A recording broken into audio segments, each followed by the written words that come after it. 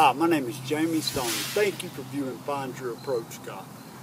Today is a tip on creating the learning environment. If you're still having trouble doing that during your practice sessions, this is a tip, the way to start your practice to make sure you create the learning environment. Take 10 golf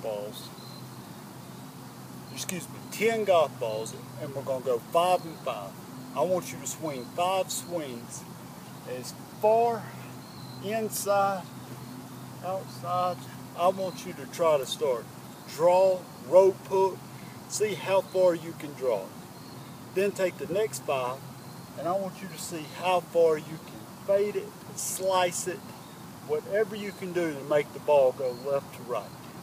That way it's going to start developing feels for you on exactly how far you need to be to draw it, or exactly how far you need to be to fade it. And it's taking you out of your comfort zone of just swinging it here, because now we have to hit a rope hook, we have to hit a slice. So the key to the drill is, number 1, get you out of that comfort zone. Number 2, we're developing feel because we're actually drawing it and slicing it. Number 3, we're developing feel for how far we need to be to hit that 5-yard draw or hit that 5-yard fade. So this is what it would look like. I would come in, set up my first 5. I would hit all draws to a rope hook. There it is.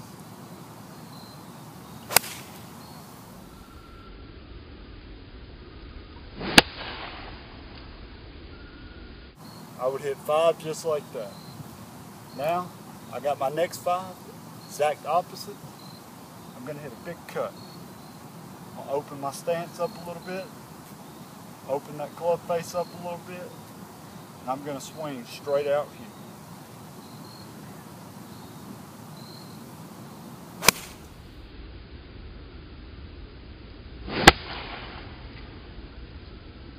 Just like that.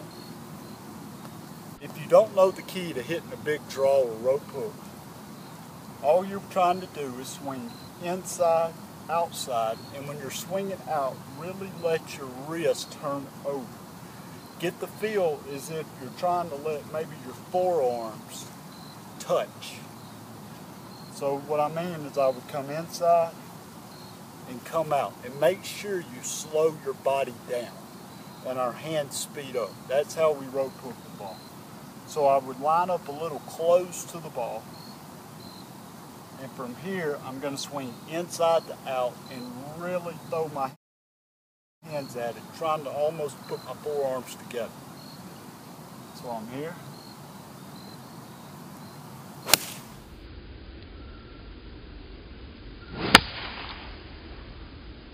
As so. On the fade, I'm going to line up a little open to my target. I'm going to open the club face as well, and now I'm going to swing out and across. And a good way to see when somebody's hitting a fade is when you come across, I want you to try to put your palm to the target.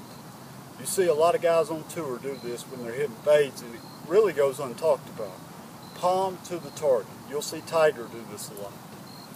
So what I want to do there is come in, set up, open my stance just a hair, club face just a hair, and let it go.